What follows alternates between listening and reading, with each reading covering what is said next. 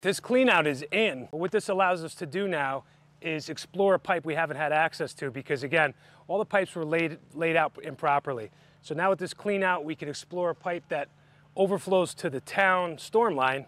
Good news for the homeowner.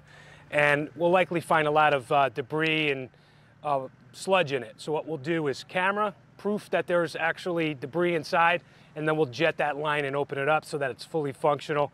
And with this cleanout, we'll have the ability to go in at any time very easily and quickly instead of trying to fight drainage from 50 feet away to gain access, and get in and get out and do what we have to do. Maintenance is important.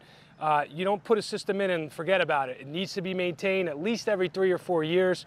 5 years is a good cycle, keeps things moving and open and doesn't allow things to build up too much where it's impacted and the jetter's not effective in clearing it, where you might have to excavate, cut the pipe, and take the whole pipe out because it's clogged so poorly.